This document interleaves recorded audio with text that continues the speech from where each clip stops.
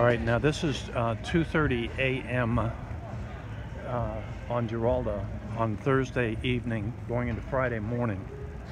I may run for city commissioner, who knows? So I got to be careful what I say. However, speaking now as a person with property in the downtown, I'm really thrilled that these lights are on at 2:30 a.m. and you can hear some music in the background, which means they're still open, which is incredibly good news to me. Even residents may be sympathetic to the following. The construction delays here on Giralda, if they didn't bankrupt the people, they came very close. It's just absolutely unbelievably horrendous how much money people lost here.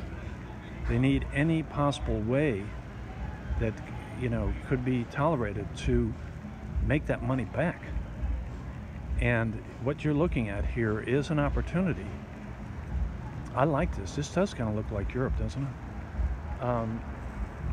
If they can make money any hour of the night, it's money that helps to restore. It's like a blood transfusion, sorely, desperately needed. How about the cafes in New York? I'm trying to remember Paris. Are they open at night?